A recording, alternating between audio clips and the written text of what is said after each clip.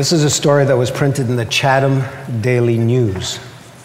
The headline reads, "Forensic Pathologist Shares Autopsy Results with Jury."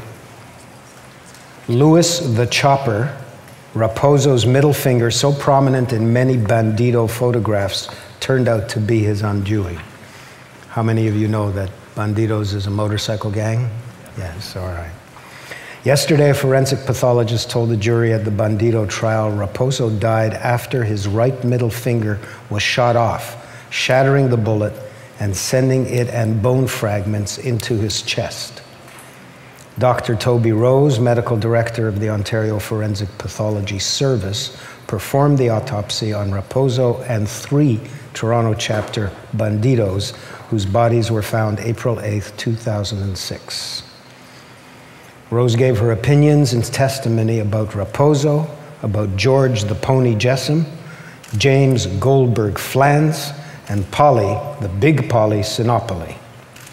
The bodies were taken to Toronto for autopsy, where the work was divided up.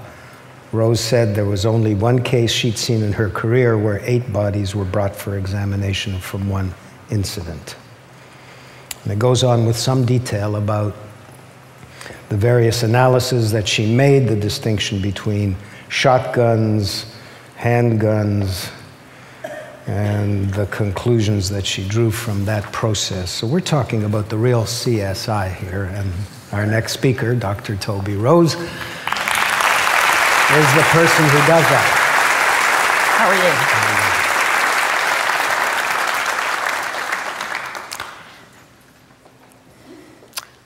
Well, when I tell people that I'm a forensic pathologist, they almost always say, "Oh, just like on CSI?" The good news is, 10 or 15 years ago, they didn't even say that. They mostly said, "Ooh, that sounds awful." So I have to thank CSI for that. But I would like to tell you today about what I do as a forensic pathologist, why it isn't exactly like CSI, but why it is just as interesting. First of all, what is pathology? Pathology is a specialty of medicine, and it is the study of disease and injury. What is forensic pathology? Forensic pathology is a subspecialty of pathology, and it deals with injuries and disease in the human body that in general cause people to die suddenly, and that are often of interest to the legal system as well.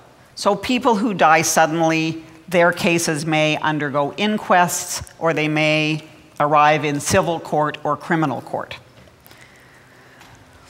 On CSI, all deaths are murders. And all deaths have to be investigated by a crime scene examiner or another death investigator. In Ontario, most people die of natural diseases. I'm sure that in this room, everybody has at one time or another experienced the death of a family member or a friend. And in almost all of those cases, I would bet that your loved one died of a natural disease, very sadly, and that their family doctor or attending physician filled out the paperwork and that no investigation needed to be done.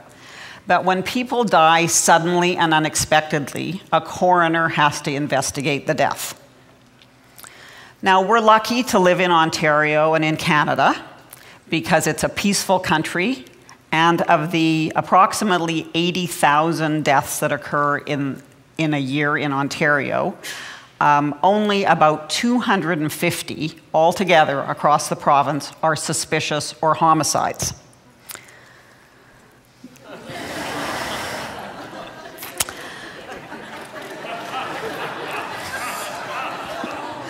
I think everybody's seen the pictures now and gotten the joke. So now I'm going to start comparing what they do on CSI to what I do in my job.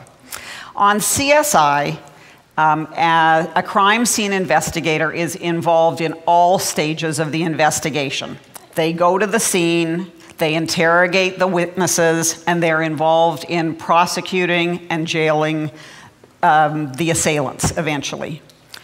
Forensic pathologists do one job. Sometimes we do go to the scene, but often we rely on coroners and police officers to do the scene investigation for us. But what we do is do autopsies, otherwise known as post-mortem examinations, and we observe, document, and interpret the findings. Now, we're doctors. And so what we do is just an extension of what doctors do in their offices every day.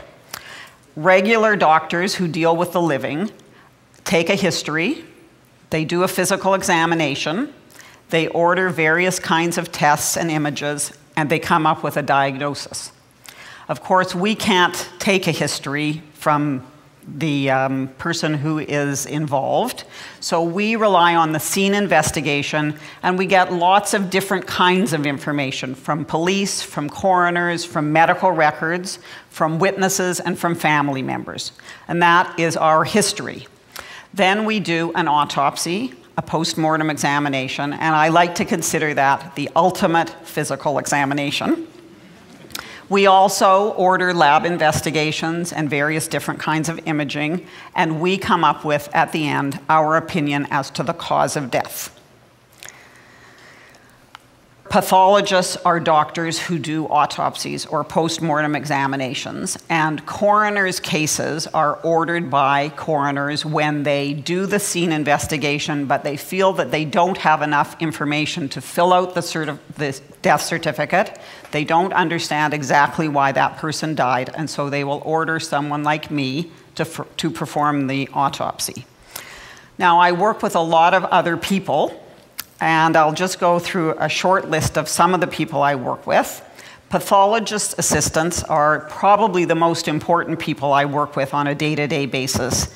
They organize the office, they set up the case lists, they make sure that the people who have to come to the cases arrive at the same time, they move the bodies, they collect clothing, other trace evidence, other toxicological specimens, and they help with dissections. Some good forensic pathologist assistants have assisted at thousands of autopsies, and if one of them says to me, here's something I've never seen before, that's worth looking at very hard. Forensic odontologists, otherwise known as forensic dentists, sometimes help us with identification of bodies, and forensic anthropologists are experts in bones and can be very helpful when skeletonized bodies are brought into the unit. Now, we work with other professionals as well, scientific and legal professionals, and they include police, prosecuting, and defense attorneys.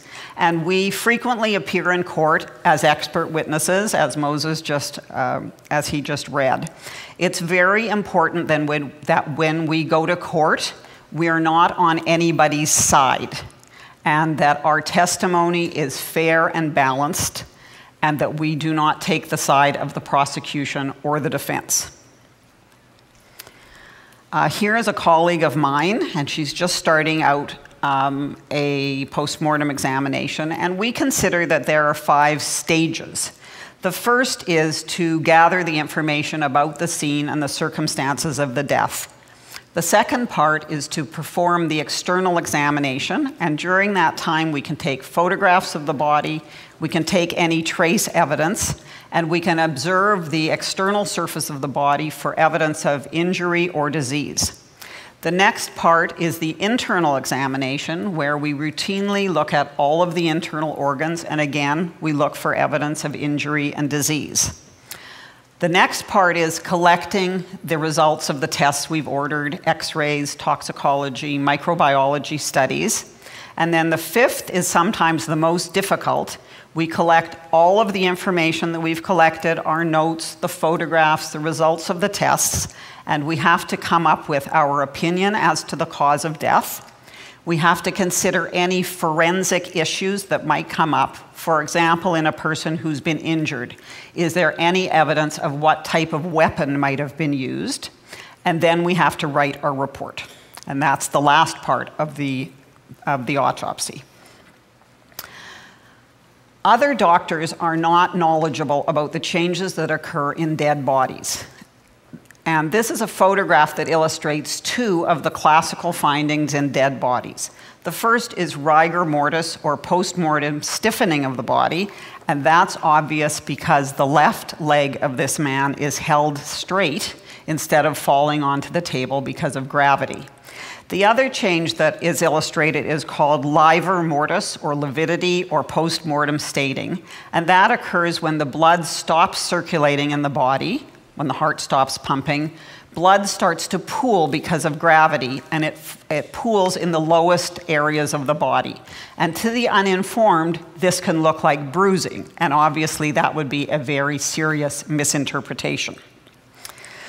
Now, back to CSI. On CSI, the investigators can always determine the cause of death. But forensic pathologists in real life know that there are very many variables that go into the rapidity of the changes after death. So one of the variables that's been studied quite closely is temperature, and that seems quite reasonable. You know the temperature of the body when they die. You know how cold it is in the environment. You should be able to figure out on a curve, on a graph, how long the person's been dead. But of course, we don't know whether the person had a fever or was hypothermic when they died. So we don't even know what the first stage of that graph would actually be. And clearly that would, either of those situations would change the calculations quite a bit. Some of the other studies that have been done have dealt with stomach contents and rapidity of decomposition changes, and basically there is no scientific basis that allows us to give a precise time of death. Another problem we sometimes have is distinguishing wounds that occur ante-mortem, that is before death, peri-mortem, around the time of death, or post-mortem, after the time of death. So there are some characteristics that can help us distinguish these, but they can be subtle, and usually they allow us to say things like they look recent or they look old. And it would be very wrong, and it could lead to very serious miscarriages of justice if we allowed ourselves to guess or to think that we could be more precise than we can. It is one of the problems with testifying in court these days, is that we have to work into our testimony somewhere that we know that on television and in fiction, forensic pathologists can do all these things, but in real life we can't, because otherwise the jury is sitting there thinking, well, I saw them do this last night, so why is it that she can't do this? Sometimes bodies arrive in our unit and they haven't been identified at the time. And so one of the important things we do is to identify dead bodies. On TV, bodies are always identified by DNA. And I've got these little photographs to illustrate some of the various ways we can identify bodies. In the upper left-hand corner is a dental X-ray. And our forensic odontologist can compare X-rays of the teeth of the victim with X-rays that were taken by the person's dentist while they were still alive. DNA is done rarely, but we do have a lab that can do DNA analysis. Many bodies are identified through fingerprints, and some people have unique tattoos. But in fact, the most common method of identification is by visual recognition by somebody who knew the person when they were alive. Now, cases that come into our unit can be divided up into three types. People who die of natural disease, people who die of using drugs or alcohol, and people who die of injury. The problem is when a case comes in, we can't always tell right away which group it's going to fall in. So here's a little expansion of that triangle. The most common type of disease that causes people to die suddenly and unexpectedly is various kinds of heart disease, and in our society that would be atherosclerosis, hardening of the arteries.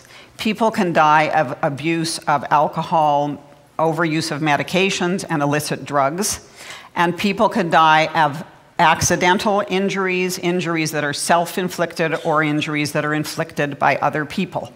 I'd just like to point out that more men than women have autopsies at our facility, and that's because they are more likely to die of heart disease, and they tend to take part in risky activities more frequently. Now, we do get cases that seem to be suspicious, and often people who are at our facility have shady backgrounds, and they may have suspicious characters that they associate with. But we have to distinguish between cases that are homicides and cases that are not. The family of this victim has kindly allowed me to present the case, but of course not by identifying him. So I'll just tell you about this case that I had in the last few years. This was a man who lived in a very neat house, and you can see his medicine cabinet on the left and one of his closets on the right. I'm not a psychiatrist, but I suspect that he was perhaps obsessive compulsive. One day he didn't show up where he was expected, and so family members came to find him, and they found this scene in the basement. A pool of blood in the center, broken furniture, including a table and a large broken vase. And when they looked in the nearby bathroom, they found him dead in the shower stall with some wounds to his chest and blood in the shower. And so it was investigated as a homicide. When I did the autopsy, I discovered that these wounds didn't actually go anywhere. They didn't penetrate further than the skin, and they certainly didn't injure any vital organs. So at the end of the third part of the autopsy, I didn't have a cause of death. It was the fourth part of the autopsy that allowed me to make the diagnosis. The top photograph shows a normal heart under the microscope, and the bottom photograph shows this man's heart, showing a large area of fibrosis and inflammation, diagnostic of myocarditis, which can cause someone to have a fatal arrhythmia. So what happened? I will just tell you what happened. He went downstairs to undress and shower in the basement, which he invariably did so as not to mess up the rest of the house. He collapsed onto the table, broke the vase. Shards of the vase stuck into his chest, and here is a shard with blood on it. He lay unconscious and bleeding on the floor, and then when he woke up, he didn't call 911 because he was obsessive compulsive. He started to clean up, went into the shower to clean himself up, had another arrhythmia, and died. So there was no more need for police investigation or the justice system to be involved. So just to review, CSI, always homicide, forensic pathologist, lots of different manners of death. CSI help to catch the bad guys. Forensic pathologists are not involved in whodunit. CSI always know the time of death. Forensic pathologists understand the variables. CSI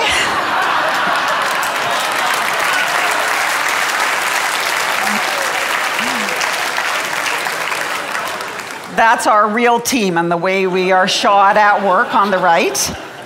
They're very, very young. It takes a long time to go to medical school and get the training we need. So I only have 10 seconds, but I'm just going to get to the serious part of the talk. One thing that forensic pathologists also do is we help in other parts of the world where natural or man-made disasters occur. We call this disaster victim identification, and pathologists from our unit have helped in East Timor. They helped after the tsunami, then they helped in Haiti recently. We also train international pathologists from third world countries, and they go back to their countries and help good forensic pathology to be spread around the world. Thank you for having me today.